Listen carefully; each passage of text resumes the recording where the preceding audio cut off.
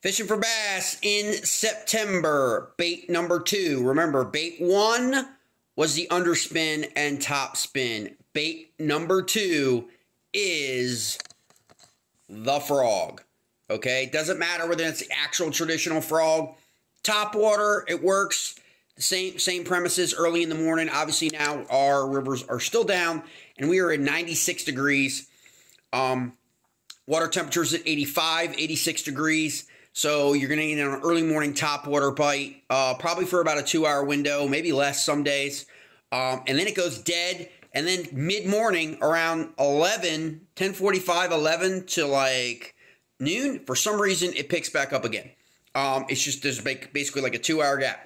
So I want to keep that in mind because we are still in the early part of September, all right? And remember, these 5 baits for September that we're covering in this series are the natural progression of the baits that you're going to use throughout the month, meaning as we move towards the end of the month, we should see the rivers change, the water temperature change, our temperature, overnight temperatures falling. I think the overnight temperatures are still in the 70s.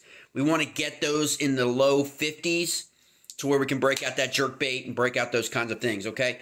But bait 2, top water, obviously frog is huge in September. You've got a lot of bass moving shallow to feed up.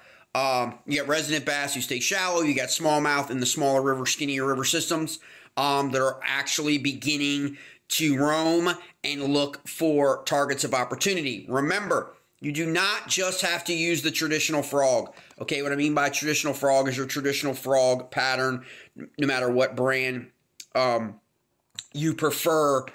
You can also use your spook pattern frog, okay?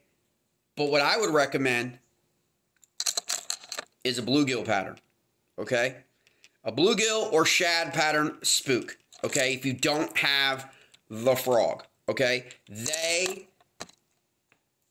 cover and are going to attract basically the same types of enticements. And the reason is a lot of people may not have frog bait. So if you don't have a frog, you know, and you don't have time, you're going to run out the store and you're going to get a frog, I'm sure you got a small spook, okay? And you want to, why bluegill, Jay? Why bluegill? Because if you live in the mid-Atlantic region, your bluegill and your shad and other forage species have completed their post-spawn. Most of them spawn July, August, okay? So you're 4 or 5 weeks into their post-spawn period, okay? And they're about this big, okay? And so that's what you want to look for. The natural cycle order of, okay, the river system. Bass are going to be feeding up on those, okay, forage species that have spawned this year, okay? And they're going to chase them down. Now, is that the only? No. Obviously, in this category, we're also going to throw in the whopper plopper for topwater, okay, early in the morning. Either anything greenish, anything that's, this is a baby bass, but you can frog patterns, plenty of frog patterns, bright colors. Those things tend to be a lot more attractive. This one is very unique, whopper plopper style. It is a flat side. Okay, look how narrower that is compared to, say, your river to sea whopper plopper, or maybe some of the other copies of that style bait. This is a very, very narrow, okay, which changes the entire trajectory and movement that you can work with in your water column, okay? It's a lot different. If you notice, this is a little smaller, okay? It's a little bit smaller. It's about a 90 millimeter. This is a little smaller too. So it creates less of a disturbance, which would be created by a bigger fish, correct? A bigger bait fish.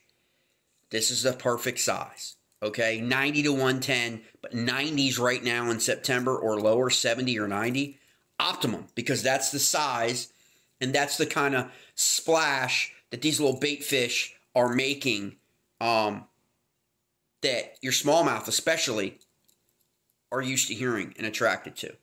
Okay, as far as another topwater I really like, and I'm throwing in this category, and it's not really frog, but it mimics a frog, is an old school bait. For me, it's an old school bait. Had it around for a long time. I don't even know if they're even pushed by anybody anymore. because it's a major bait, major manufactured bait. These are all custom, okay? These are all custom here. Obviously, these are not, all right? Is a prop walker, okay? Just always, look at that. You could keep these out. Look, this is kind of bent. It's not, you can snap them on. You can flare these out, okay? It's just a really older bait. Probably isn't thrown by very many people anymore. This is my shad coloration, kind of silver chrome type mirrors like the shad. I only throw this in September, early October. For some reason, I break it out. It's just really, really effective. And you can see how it spins, okay? And you're walking that. It mirrors a frog. Again, if you don't have a frog, no, I'm not saying this is a frog bait, okay?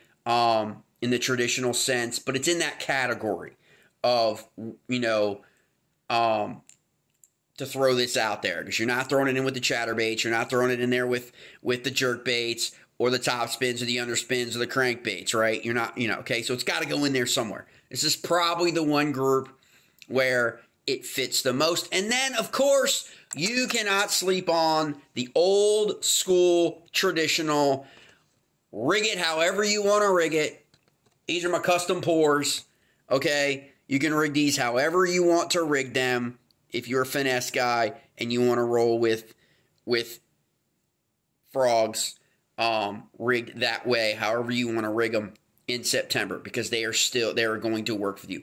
They're going to work for you every bit as good as fundamentally your top, okay? And a lot of people don't throw the old school. This is the old school toad that you know, that still have the molds for.